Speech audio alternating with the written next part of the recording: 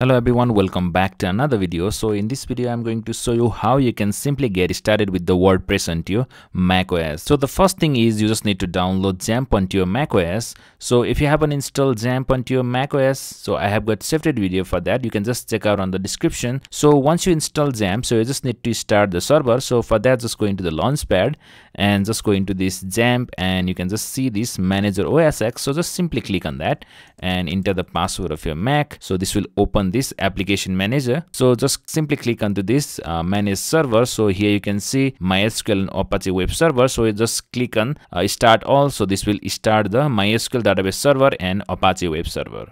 So here you can see the MySQL database and Apache web server are running. So just go into your favorite browser and just simply search for download WordPress and just download the WordPress from this wordpress.org. So just simply click on wordpress.org, and here you can see the option for downloading the WordPress. So just click onto this download WordPress and save wherever you want. So let me just click on save. So once this zip file is downloaded, let me just go into the Finder, and now if I just double click onto this zip file, so this will extract this WordPress. So just copy this extracted file. So let me just simply copy this one, and if you just go into the application and if you just scroll down, so you can see this XAMPP. So if you have installed XAMPP, so this will definitely appear here into this applications. So just go inside this XAMPP and just go inside the htdocs and just paste inside there. So just paste inside here. So once you paste inside this htdocs, so just go into the browser and just type localhost and just click enter. So this will open this kind of interface. So just click onto this phpMyAdmin, and here you just need to make the MySQL database. So just simply click on new and just give the database name something like WordPress and just click on create. So this will create the database with the name WordPress. So now just go into the new tab and just type localhost/WordPress, so which is the name of the folder which we have just downloaded and extracted. So let me just click enter. So this will open the WordPress installer. So let me just click on let's go. So you can just give the database name WordPress, which we have just created. The name of the database which we have created is WordPress, and the default username of the database is root, and the password is blank. So you don't need to do anything. And if you just click on submit, so this will show unable to write the wp-config file. So what you need to do is you just need to simply select from here. So just select, and you just need to simply copy this. So just copy from here, and what you need to do is you just need to go inside the Finder, and so if you just go inside the WordPress, so you will be able to find this wp-config sample.php. so just right click this one and just open with VS Code. So you can just edit with any other editor as well. So you can just simply clear this and just paste which we have just copied. So now if you just save and again go to the Finder, and so you just need to change this name into the wp-config only. So you can just right click and click on rename. So just type wp-config and just click enter. So once you do that, so again go to the browser, and if I just click on run installation, so this will open this welcome page. So you can just now give the title name something like code with Arjun, and just give the username something like Arjun, and you can just give the keep the default password, or you can just type the password something like Arjun123, and so I will use the weak password. So in your case, so you can just use the strong password as well, and just give the email and just click on install WordPress. So here just simply click on login and just write the same username and password which we have just given. So in my case, Arjun123. So you just need to give your username and password and just click on login. So this will now open the WordPress dashboard. So you can see the WP admin page here. So once this is done, so now to install the theme, so you can just simply click on appearance and click on themes.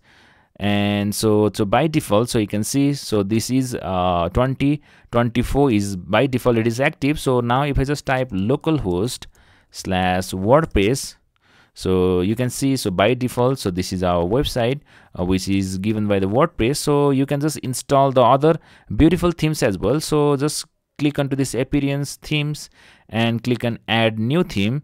So you can just choose any popular themes like Astra, so which is quite beautiful theme to get started with. So you can just simply click on install. So if you just click on install, so this will show some error like this. So to fix this error, so again open this wp-config file, so which we have just renamed. So just open with the VS Code.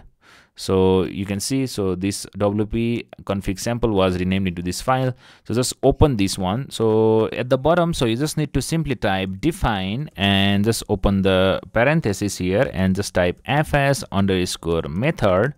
So just type method, and here again open the quote here and just type direct, and also don't forget to give the semicolon here. And if you just save this and again go to the browser here and try to install this Astra, so this won't show that FTP error, but this will show this new error. This is called could not create the directory. So to fix this error, so what we can do is again go to the finder and again go into this htdocs. So let me just go into the htdocs, and you can just right click onto this htdocs here, and if you just go at the bottom here, so you can see new terminal at the folder. So just simply click into this new terminal at folder.